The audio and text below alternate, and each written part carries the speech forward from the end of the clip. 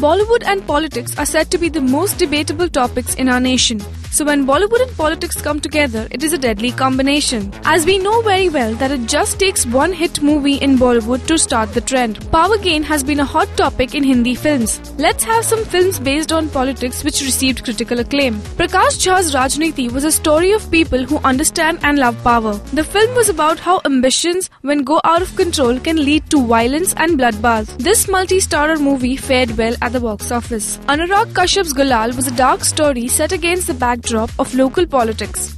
The film was based on love, power and revolution. The excruciating battle between people for power was portrayed in a dignified way. The film had a completely different and gory take on North Indian politics involving students. When Amitabh Bachchan, Abhishek Bachchan and Aishwarya Rai came together, Sarkar Raj happened. This Ram Gopal Verma film exposed the games that are played to gain power. The sequel to Sarkar was not inspired from The Godfather, but rather from the real happenings in India's political life. The best movie based on politics was Anil Kapoor's Nayak. The story revolves around a reporter who takes up Chief Minister's challenge to rule the city for a day and proves that it honestly is still the best policy. He asserted that if the politicians want, they can easily stay away from corruption. Mani Ratnam's Yuva was a movie which motivated many youths to enter the world of politics. Set in Delhi, the movie portrayed the city's love for power and the levels people can stoop down to in order to rule. It is a poignant tale of college students in the emergency era caught between politics, ambition and of course love.